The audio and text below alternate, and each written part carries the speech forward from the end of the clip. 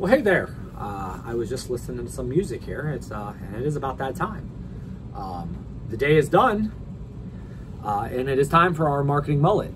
As you may know from previous iterations, I talk to business professionals in the morning. See, I am part of a group where I talk to businesses in the morning, and then when the day is done, it is time to party. It is time to be the Marketing Mullet. Business up front, party in the back. And today I bring you the sign of backwards hat from 10 years ago to hide the fact that there hasn't been a haircut in over centuries, it seems. Let's talk about what I discussed this morning. See, in the morning I give some information. Today I talked about something pretty cool called Google Search Console.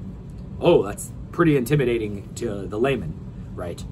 Anyone that has a website probably has heard of Google Analytics. It's pretty prominent. Most websites have it. It tells you who is at your site, what did they go to, how long they were there, what they click on. There's a lot of details, and you can utilize that information to make better educated decisions on your content, on your marketing approach, on what's working, what's not working.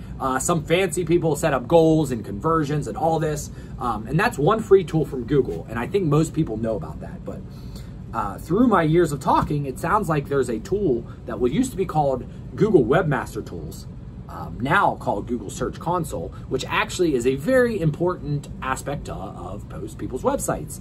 That is, when somebody goes to Google and types in a selective term and you show up and they click on your website or they don't click on your website, what did they type in? Why did you show up? Where did you show up on the page? And how often do they click on you? What pages show up? There's a lot of information there, and it is a free tool that you have to set up. And you get all this information that can better your content. You can find topics to write about, topics that you show up for, but maybe you're on page 9. And once in a blue moon, somebody scrolls all the way past page 2 and they find your information. But it is a powerful, free tool that you, if you have a website, should actually take a look at.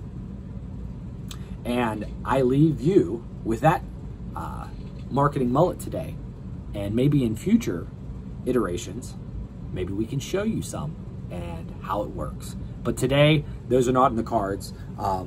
Today was in the cards to wear a filthy hat from 10 years ago, and I thank you all for joining me. I'm going to go see what kind of mess I'm going to walk into at this time, and thank you for joining me today, this wonderful Thursday on Marketing Mullet.